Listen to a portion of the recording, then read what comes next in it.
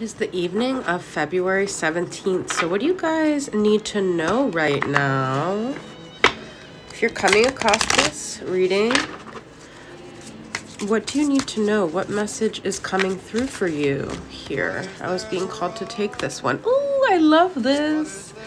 When you wish upon a star. This is a very dreamy, starry energy. Someone here is wishing for something. Someone could be wishing for you. This is also like a distance. So this could be someone that's at a distance. It's also like healing and vulnerability and just really getting honest and stripping back with yourself. I see you guys, perhaps you've had it already. You're having it. You're going to have this moment where things just make sense. You don't feel so disconnected from yourself. Perhaps there's something you need to do. I'm hearing to get your like inner child back. You need to do something that makes you feel happy again, that brings life back to you. This is Aquarius and this is Sagittarius, Aries, or Leo.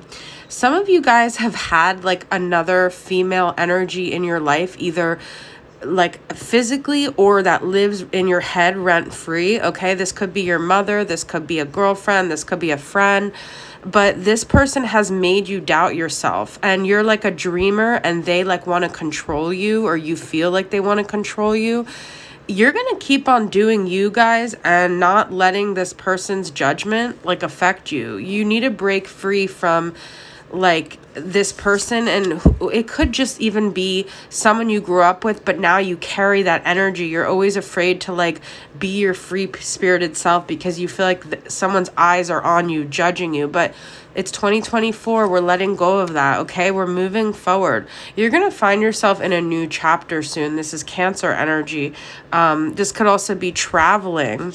I also feel like this could be literally someone. I already posted something about knocking on the door, but that's not why I'm saying this. I almost feel like an unexpected person is going to be coming into your life here soon. Could be a Cancer. This is someone who, it's very weird. I'm getting like a specific message, like they've been through a lot, and I'm hearing that they're going to say, like, it's almost like a movie scene where they're like, you don't know how long it took me to get here. But like, I don't know if that's someone you already knew or someone, yeah, this person had to fight a lot of battles, but they're finally ready to move things forward with you guys. Beautiful reading.